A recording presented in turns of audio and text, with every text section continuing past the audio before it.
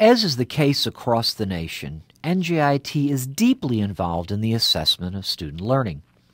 NJIT identifies student learning goals to its mission as the state's science and technology university.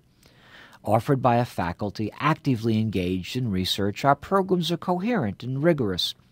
As part of our self-study conducted for the Middle States Commission on Higher Education, we're revisiting our program review process and creating an enhanced model that will serve as the centerpiece of student learning assessment. The program review process will demonstrate a commitment to developing a system for analyzing results, identifying areas of strengths and weaknesses, creating strategies for improving the learning experience, and implementing those strategies. This podcast presents a brief documentary on writing placement of admitted students. The podcast will stand as a layer of evidence substantiating NJIT's commitment to study of student learning environments. I'm Norbert Elliot, chair of the NJIT Middle States Commission on Higher Education Self-Study, and I'm presenting this podcast. Our program review process at NJIT is based on the NJIT cycle of student learning described in previous podcasts. In this four-stage cyclical process, we identify the university's core goals as expressed in the NJIT mission and NJIT Strategic Plan 2010 through 2015, and we study the many ways that those goals are integrated into the university's programs. The cyclical model employs the NJIT program review process as a forum for curricular innovation and instruction and assessment, as we seek to document our efforts to assemble proof that we're indeed paying careful attention to our university community. By using the term documentary, we mean that we will provide evidence of the NJIT engagement in student learning that both teaches others about our work and records the nature of that work, acts that are integral to the professorate. We seek to provide evidence that substantiates what is otherwise merely an assertion or a claim. A good documentary on student learning will provide layers of information, from the use of social media such as this podcast to a deeper explanation of the community under investigation so that anyone may drill down to further proof of an engaged effort. Any kind of documentary work, as research itself, is a continually developing record made in many ways with many voices. How will you know a documentary when you'll see it? You know simply that you're getting it, that you understand that the university is involved in case after case of involvement in the learning environment. Taken together, the documentary effort constitutes the response of a university in answer to that overwhelming question: is the institution fulfilling its mission and achieving its goals? It's one such documentary effort that we're presenting here. We start at a place that's very simple, the homepage of our Center for First Year Studies. Off that page is a frequently asked question page with a section for first-year admitted students on writing placement. Here's the key passage on that page, and that passage is the center of this documentary study. Placements in first semester English courses are made on the basis of the SAT writing section of the SAT. If the SAT writing section scores are not available, students will be required to take their Criterion writing evaluation to determine course placement. The Criterion service is a web-based application that evaluates a student's writing skill based on persuasive and expository essays and, within seconds, provides score reporting and diagnostic feedback to both writing instructors and students. Now, this is really a stunning statement to appear in a web page. Why? First, the SAT, owned by the College Board, is an admissions test, not a placement test.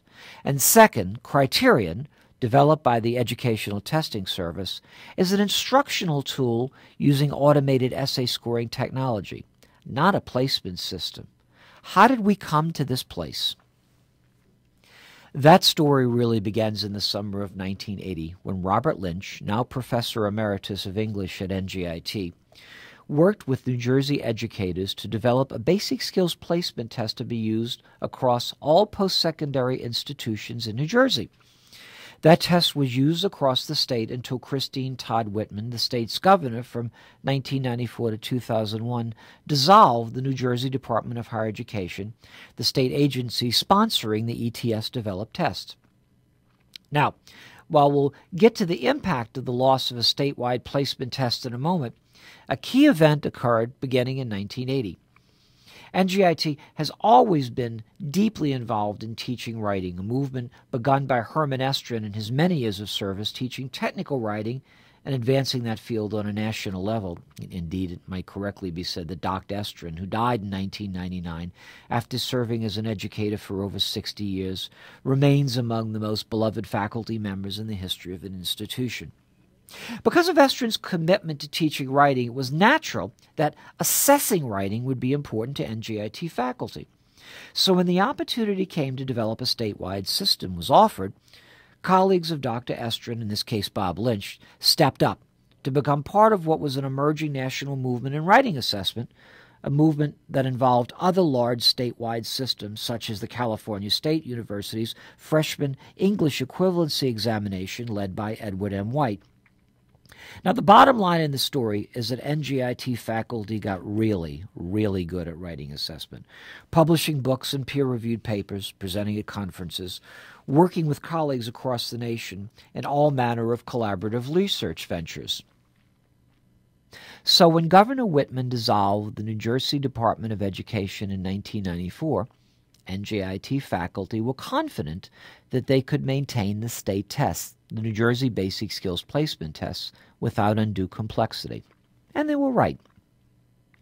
Faculty concentrated on classroom relationships between teaching and assessing writing in the classroom, with special focus on portfolio scoring. Variable models were created in first-year writing courses, in junior-level technical writing courses, and in the Master of Science program in professional and technical communication. The writing placement test went into a sort of maintenance mode, and all seemed to perk along quite nicely. That was, however, until the spring of 2008 when Joel Bloom, Dean of the Albert Dorman Honors College and Vice President for Academic and Student Services, brought the writing group in and posed a challenge. The New Jersey Basic Skills Placement test, he reminded us, was old. There was no real way to refresh the multiple choice items without writing and field testing new ones. And although the essays scored by our instructional staff remained key to placement, surely we should examine new technologies, such as automated essay scoring and the relationship of these new technologies to placement. After the usual mumbling and foot-dragging, we accepted the challenge and began by looking at placement patterns from 1998 to 2007. What we saw when we looked at the longitudinal data led us to action. While NJIT admitted students met or exceeded national and New Jersey SAT verbal mean scores, now called the SAT reading score, in each of the 11 years of the study, placement in basic writing, a remedial set of courses, varied. In 1999, for example, 19% of admitted students were placed in basic writing, but in 2007, 30% were placed in basic writing. If there had been some variation in the SAT verbal score, this would have made sense, but the average score in 1999 was 534, and it was 535 in 2007. While admission scores were consistent, the placement system was not. It was time to dig in.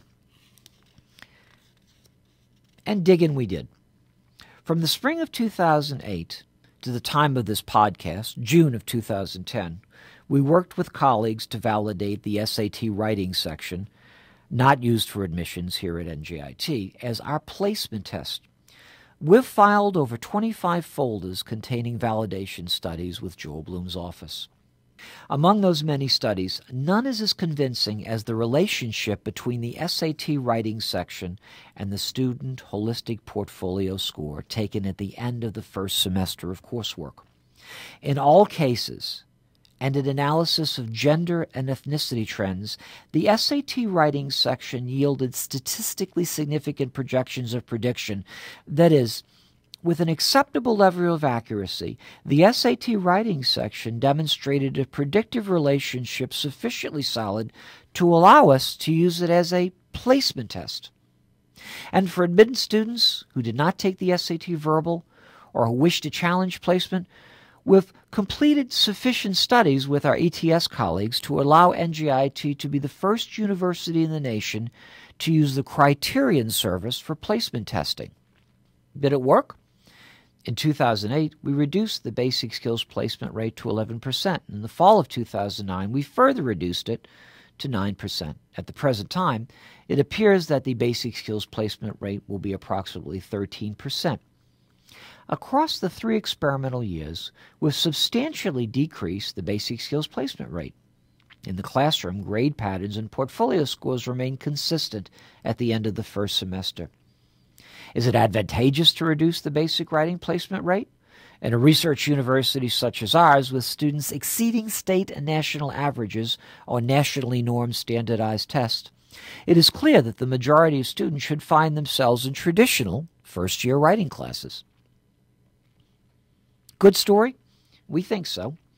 In countless meetings and reports, we've informed NJIT shareholders about our research, and we've presented at national conferences with accompanying research papers under peer review. There are layers and layers of available information, and we can demonstrate our level of confidence, high confidence indeed, through our educational measurement studies. Our assessment processes are proving to be sustainable, and we've now integrated such placement studies into the research agenda of the writing research faculty. But of course, as with any really good story, ours is not over. Our experiments with automated assessment have led us to rethink writing in digital mediated environments. So, we're currently undertaking curricular revision plans to engage our students more fully in contemporary writing practices, from blogs and wikis to podcasting. We're engaging early career researchers and graduate students in this research process as we report to a variety of professional organizations. And we've begun to wonder if we can place our more advanced students in advanced classes through our new methods as we continue to improve our placement system, curriculum, and writing assessment learning framework. And so, our story began in 1946 when Herman A. Estrin joined the NJIT faculty. The rising action continued with the involvement of Robert E. Lynch with the state's writing assessment system in the 1980s, and the key point in this narrative is Joel Bloom's call for reformation in 2008. The denouement after the story's climax? There isn't one. Like all good stories, this one keeps on going in a never-ending, postmodern sort of way. Pretty good story indeed.